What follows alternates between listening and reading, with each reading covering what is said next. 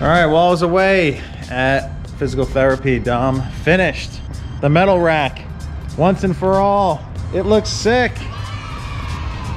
And now we have so much floor space in here. Dominic has been jamming. He just got the streetcar over to the lift and fixed this cut that I had done very crookedly. He said he's still got to straighten out a little bit more.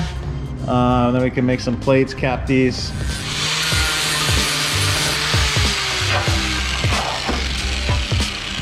You can't always eyeball it. You gotta use a straight edge sometimes. Template time! You gotta make templates so you can trace the metal and then cut the metal and then weld the metal in the shape of the template into this place. This is the part where actual skill comes in, and I don't do this part.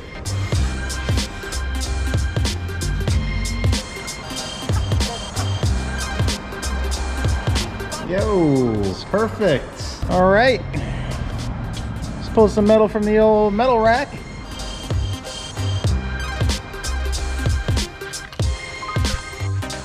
So our cheap ass Harbor Freight bandsaw broke. So we just had to ghetto vice grip the, what do you call this? The blade deal? The blade guide? It should work.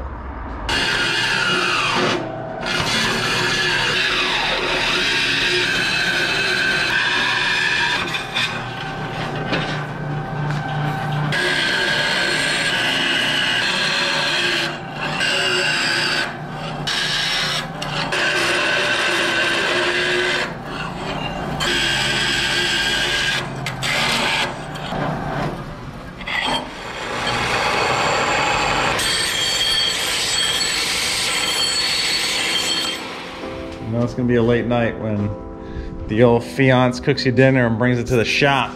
How lucky are we? So lucky.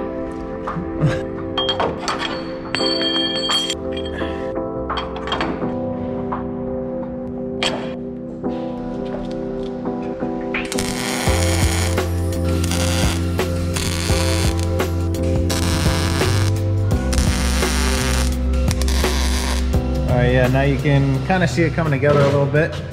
So this is the bracing for crossbar section. These are the plates for the crash bar to mount up to. So you can see it kind of mount up like that. And then the fuel cell will be in the middle here. So we gotta locate some holes, do some drilling. Should be good.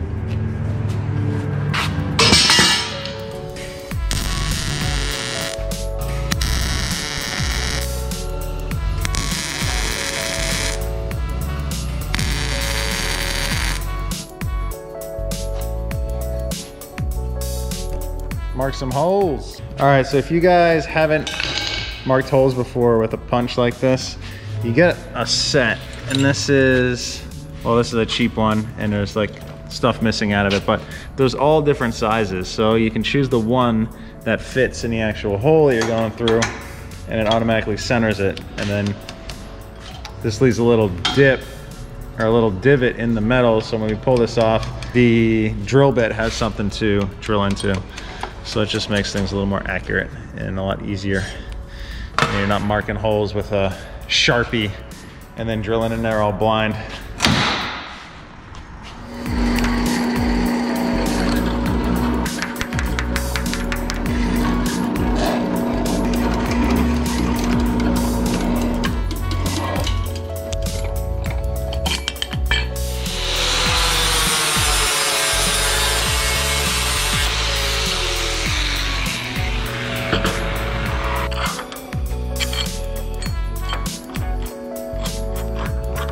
Holy f***, you just scared the f*** out of me, dude.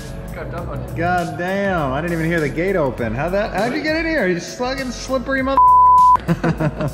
So these plates go in the back here like this. Oh, sick. And then that crash bar right there behind you. Oh, bolts to this. Did you make this? Don made it last year for the pro car. Oh, okay. So that's just a spare that I had left over.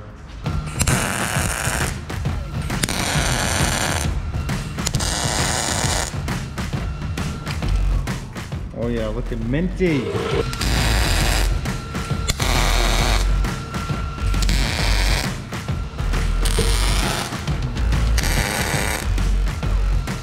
Oh yeah. There we go, baby. Dom making quick work of this.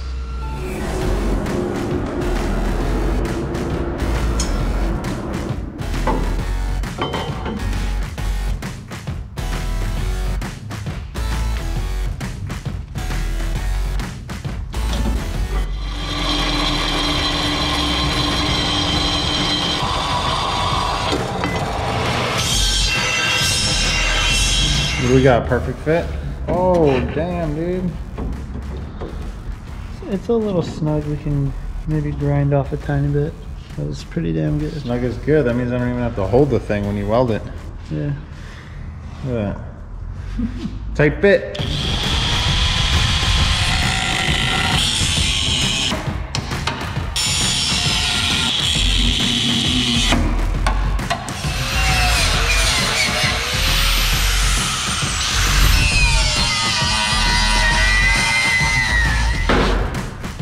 Prime for some welding.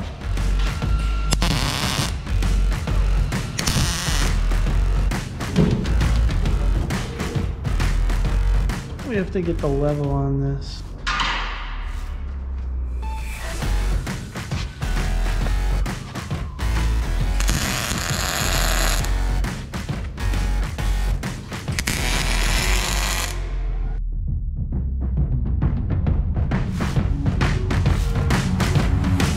All right, we got the beginnings done. This is removable, so on the sides here will be the crash bars that are removable, so if you hit a wall, you can just pull this bar off and replace it with a new one. And that's on both sides. You got the tow hook already welded in. And then obviously this whole thing is replaceable as well. Got a nice jack point right in the rear, so you don't have to get all the way under the diff. The fuel cell mount will be all around here, or the bracing. And then the bumper pretty much rides right in the back of the crash bar. Pretty sick little setup. That's it. Next step. It's my 10-gallon fuel cell. Dominic already took some measurements. He's starting to build out the frame, cut the metal for it. That is gonna be placed right in here. Over here though, Dominic is setting up some angle cuts for the frame. So that is a 10-gallon E85 compliant fuel safe fuel cell, and that means it comes with a different style bladder so that it can run ethanol and not corrode and have to be replaced like every single year, which is nice. So I'm actually not running E85 in that thing anymore. I used to for the street car for a short time, and then we decided to run the VP import instead of their C85. Just oh, the import's sick. It's pretty sweet. All right, framework getting laid out.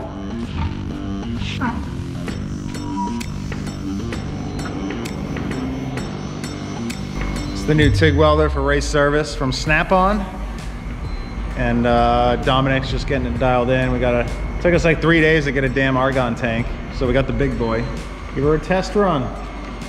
Get some metal off that rack over there. Sounds so weird.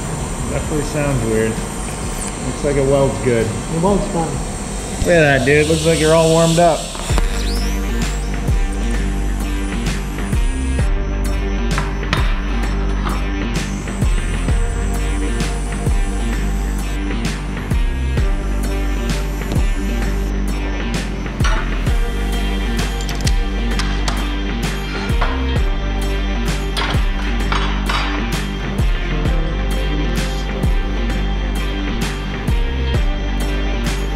Square it, always square it.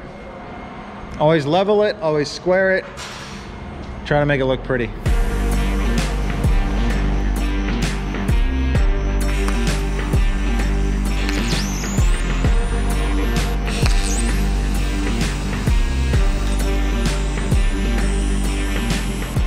She's solid, dude. Boom. Yeah, so now all we need to do is drill all the holes.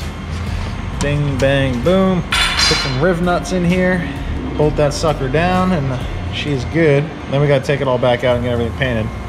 Just the way it goes. Damien from Auto Explosion down in Gardena, and he is gonna spray the interior of this thing once we get it all dialed in. Obviously there's quite a bit more fab to do before we do that, but we're getting there.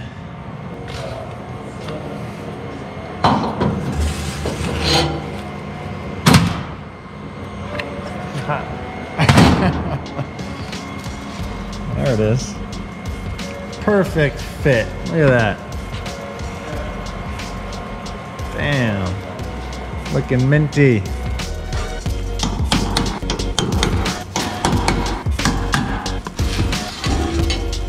All right, Dom's drilling some pilot holes.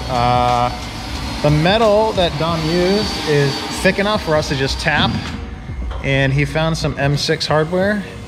I have some 1/4-20 stuff, but it's all good. We'll just drill it, tap it, be a little easier. And then we got plenty of M6 hardware we're gonna use. And then we'll tap them out. And then we'll get this thing bolted right in.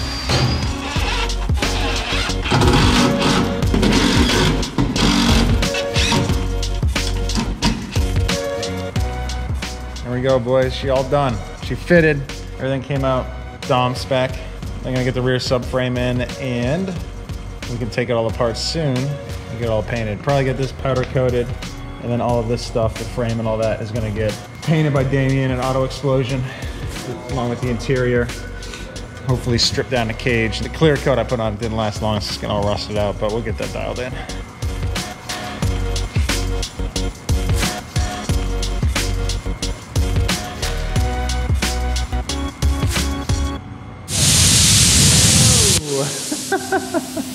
All right, we're gonna mount the steering column, and we just gotta make the hole a little bigger. Right there. And trim a little bit outside of that. And we just got the plasma cutter hooked up. So we might as well give it a go.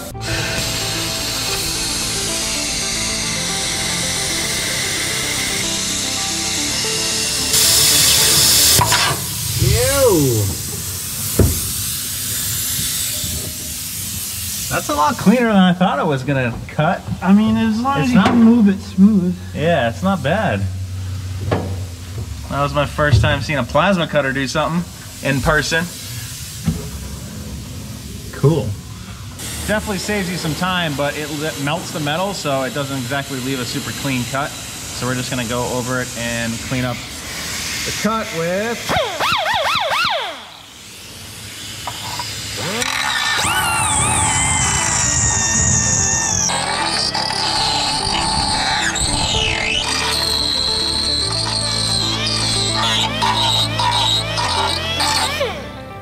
Boom, she's smoothed out. Right now I'm putting a seat in. We're gonna start getting the steering column kind of in. We already kind of cut our clearance in for the hole, for the firewall. And now we gotta get the dash bar in from side to side. Tie the cage together. Dominic is cutting that right now. And then we're gonna see where the steering column lines up with the steering wheel on it, get fitted in the seat, and make sure it's in a comfortable position.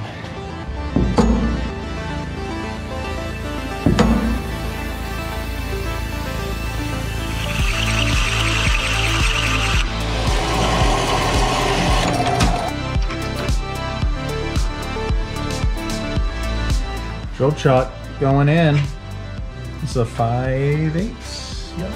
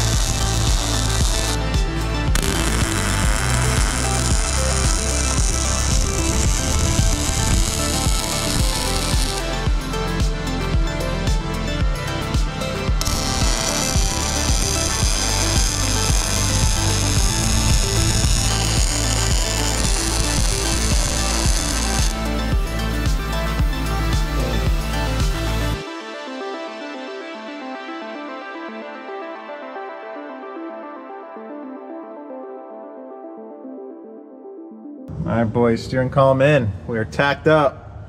Pull it back out. Dom can finish weld. And we probably have to do another bracket from about there down to there, because this thing is gonna flex up and down quite a bit.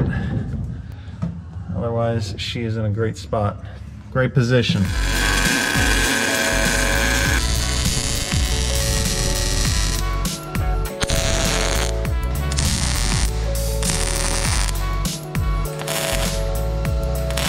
It's a little ghetto, but it's working. Yeah, slow as a rock. We're just going for it. Dash in. It's not like it's hooked up, but you know, just makes the interior look a million times better.